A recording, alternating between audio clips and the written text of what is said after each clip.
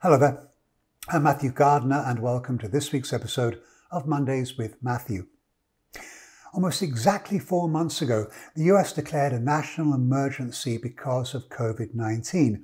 I thought that now would be a good time to take a look at how the US housing market has fared over these past 16 weeks, and also let you know what you might expect to see as we move through the balance of this year.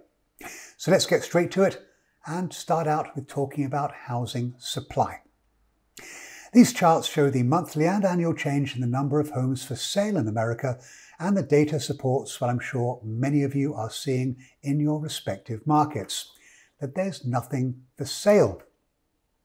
On the left, you'll see that total listing inventory was down by over 6% in June versus May, and was off by 27.4% when compared to June of 2019. But what's much more interesting is the chart on the right. New listings in June were up significantly versus May, although well below the level seen a year ago. I'm sure there are some of you watching this scratching your heads and wondering, how can that be? How can overall inventory be lower if new listings are that much higher? Well, I'm afraid that it can be. You see, although we did see a lot of new listings coming online last month, they didn't add to total inventory as these new homes simply sold too quickly. And this makes one thing very clear to me.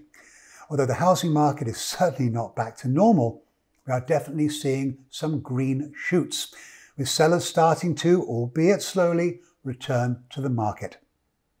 Now, we all know that a lot of people held off listing their homes when the pandemic hit, and that many are still sidelined. But these numbers suggest that some sellers are feeling a little more confident.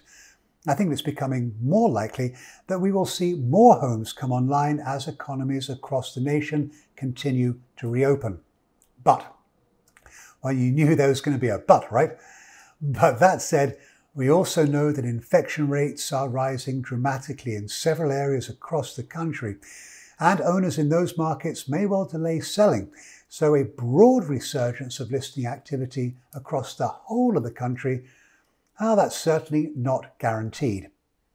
And if you're wondering which markets I'm worried about, well, I'm keeping a close eye on several in Florida, Arizona, Idaho, Georgia, California, and lastly, Tennessee. But on a brighter note, there are some markets that have seen significant increases in the number of homes for sale. And here I'm specifically talking about Honolulu, San Francisco and San Jose, as well as Denver and Colorado Springs. So we know that supply remains tight. Well, now let's look at what effect limited inventory has had on list prices. And the numbers here are also not surprising. You can clearly see that when the pandemic hit in mid-March, the effects were felt in the April numbers, with the annual change in median list price registering its lowest rate of growth since the bursting of the housing bubble. You'll also see that there was essentially no increase in list prices when compared to the prior month. Well, that was then, this is now. So you'll also see that we snapped back in May, and I would tell you that the pace of increase we saw in June, that represented the largest month-over-month increase in list prices that the country has seen in over a year. So inventory levels are tight, and that's driving list prices higher. That's really a rather simple supply-demand imbalance. So let's take a look at the demand side of the equation. And here, the pending home sales index pretty much tells you all you need to know. Newly agreed contracts to buy homes tanked in March and in April. Again, no surprise. But look at the extraordinary bounce back in May. Now, I saw this jump and I took a look back through the data. I couldn't find a single month in almost 20 years that had a larger month-over-month increase. Demand appears to be back. So with list prices picking back up, it's very reasonable to believe that this will lead to sales prices rising as well. Unfortunately, we don't yet have the June numbers, but this chart shows the annual growth in home prices through May. And you can see that May's increase was pretty small. In fact, At 2.3%, it was the smallest annual price increase since early 2012. And on a month-over-month basis, prices actually dropped by a modest 0.7%.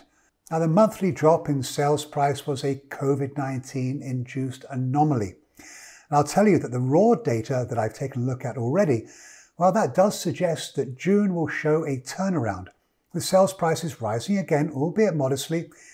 But I am still optimistic that prices in 2020 will end higher than we saw in 2019. But it is likely that the increase will be the smallest seen since home prices turned positive back in 2012 following the bursting of the housing bubble. Now, I will say that there are other economists out there who are forecasting US home prices dropping. And you may wonder why I'm less pessimistic. Well, of course, as an economist, it's not in my DNA to have just one reason for anything. But if I was forced to give just one reason for my optimism, it would be these two words: mortgage rates. Now, if we can find any positives at all coming out of the COVID-19 pandemic, it's that it caused mortgage rates to tumble. So much so, the rates are breaking record lows on an almost weekly, sometimes even daily basis. And believe it or not, it's not too surprising. As you all know, mortgage rates tend to track lower with bad economic news. They tend to rise when the outlook is good. And although we have seen some good economic numbers recently, particularly the June jobs report, that's just not enough to offset concerns over rising COVID-19 infection rates. And I would say that until new infections start to tangibly drop in every state, well, it's likely that mortgage rates will remain extremely low. And this will benefit the housing market and can allow home prices to continue to rise. The final thing I'd like to bring up is forbearance. And the positive news here is that the numbers of homes in forbearance, well, they're stable. And we actually saw 105,000 homes coming out of the forbearance program in the most recent weekly survey. The forbearance program is performing. And you should also note that most owners currently in forbearance, well, they can extend it beyond the initial 3-month period. So I don't expect to see any sort of significant jump in foreclosure rates in the second half of the year, and as has been suggested by some forecasters. So there you have it. We are exactly 120 days into this pandemic. And as much as there were some who fully anticipated the US housing market will have collapsed by now, well, it simply hasn't happened, and it won't happen.